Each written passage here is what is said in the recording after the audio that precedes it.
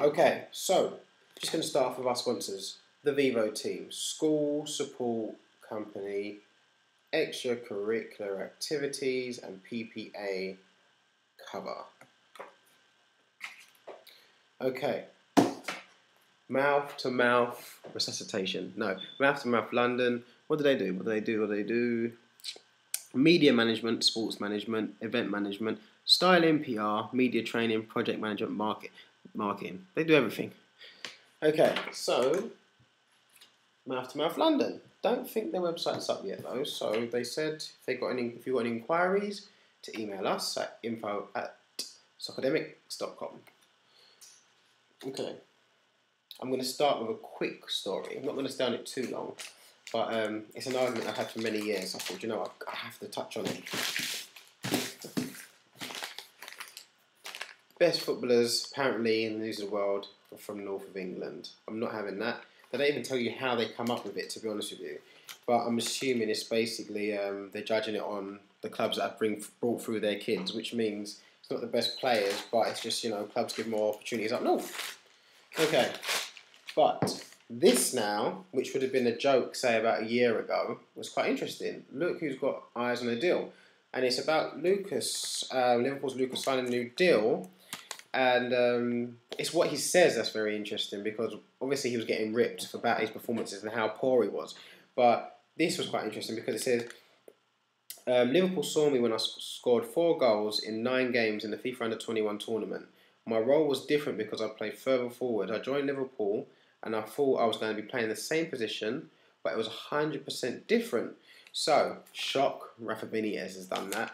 But also, what happens is when you come to a different league, like England from Brazilian league, it's completely different. So you're going to need ages to settle anyway. But then to be playing as an attacking midfielder, to then go into a holding role in a league that's 100 miles an hour, it's ridiculous. So it's so understandable, and for some reason, Postiga came to my head. Don't ask me why. There's been many players who have maybe struggled to settle in our league, but I just remember when he went to Tottenham, and he didn't really kick off there. But you don't become a bad player overnight. Don't care what anybody says. You do not become a bad player. There's always a reason, and I think a lot of managers do not back their players, and I think that's what the problem is. So by backing them supporting them, maybe not playing them all the time, giving them time to settle, it just doesn't happen. But I'm not going to dig too much in that. I'm probably going to definitely do a blog on that one because I think that's going to be very interesting. I'm going to touch on Champions League. I'm not going to do too much on Arsenal because I've already done the blog on it. I was livid. That's why I was like this typing. I was so mad. Not because they lost, because it's the greatest team on the planet or in the history of football, but it's how they lost. They went against their philosophy, which they said they never do, and it was so negative. And a team like Arsenal, who are, attacking team, not to have a shot on goal. I could probably name all the teams in relegation battle now in the Premier League, and they would have had a shot on goal. But one thing stood out is how scared they were, because previously when Arsenal used to be wasteful in possession, I used to think, one, it's because they're chasing shadows and Barcelona will make you chase shadows. So I thought they were tired. Or two, it's their great pressing game. They're the hardest working team I've ever seen, which goes quite, it goes on. I wouldn't even say it's unnoticed anymore because they're starting to get noticed for that. But it gets it gets overshadowed by their great possession. From the beginning of the game the other day, they were giving the ball away, and it was like, what? And not even just bad passes, their decisions. And I'm thinking, these guys are nervous. And I always thought, regardless of the player, it's a human against a human. But, hey.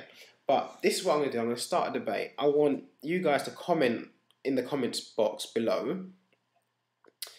And I'm going to start a new debate, because this Ronaldo v Messi debate's been going on for ages now. So I'm going to start a new one, because I think Messi's won that by a long mile as well. So I'm going to know, when can we get to the stage, okay, don't shoot me, but when can we get to the stage where we say, who's better, Messi or Maradona? Now, I've seen video clips of Maradona, so, I know how great he was. When I was young and while he was playing, I didn't get to appreciate it for exactly what it was, but I'm seeing Messi, and it's reminding me of all those video clips I'm seeing, but he's doing it consistently, and he's doing it. I mean, what you got to realise is the time he's doing it, because back then players weren't, they weren't on top of fitness levels. They didn't have the training and all the science that's involved now, which all these defenders and all these teams and all these strategies and all sports scientists, and the list goes on and on and on.